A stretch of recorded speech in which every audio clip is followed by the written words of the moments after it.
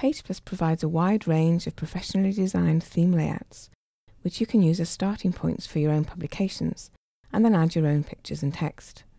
In this tutorial, I'll show you just how easy it is to create an eye-catching, professional-looking document using a theme layout template. To open a theme layout, choose Use Design Template from the Startup wizard.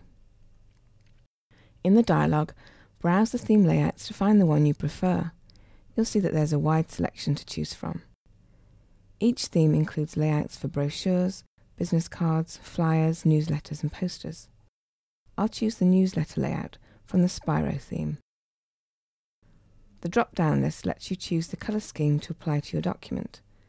You can choose from 3 schemes specially designed to complement the layout, or if you prefer, you can apply any of the colour schemes included with PagePlus. I'll choose Scheme 1. On the right, you'll see the pages included with the selected layout. Click the checkboxes for the pages you want to use in your publication. When you create a publication from a theme layout for the first time, you'll be prompted to update your user details. These details will be used for subsequent theme layouts, so you won't need to re-enter the same information every time. The theme layout opens in the workspace. You can see both pages displayed on the Pages tab. At the bottom of page 1, the user details have been updated with the information I entered.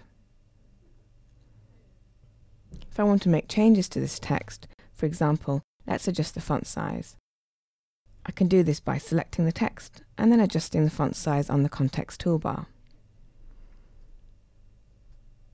I can also use the context toolbar controls to adjust other properties of my text, such as bold, italics, text alignment, even font style and size. The theme layouts provide placeholder picture frames for you to add your own photos. Click the picture frame and then browse to your image file.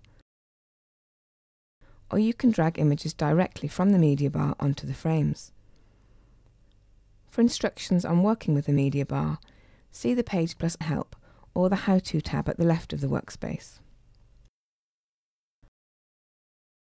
To navigate through the pages of your publication, you can use the arrows on the Hintline toolbar.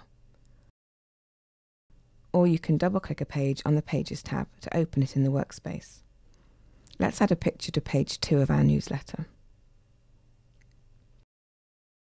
When a framed picture is selected, notice that the Picture Frame toolbar displays beneath the picture. You can use these tools to adjust your picture inside its frame. For example, you can use these buttons to zoom in and zoom out, or use the Pan tool to reposition a photo inside the frame. To replace a picture, simply drag a different image onto the frame, or again, you can click the Replace Picture button and then browse for your image. Let's return to page 1 now and edit the text. To edit text, just click and drag to select it, and then type in your replacement text. You can also double-click to select a word, or triple-click to select a range of text.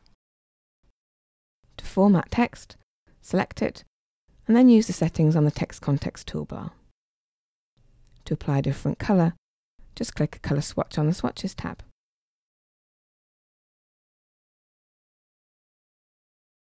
If you want the colour of your text to change when you switch colour schemes, you should choose one of the scheme colours displayed at the bottom of the Swatches tab.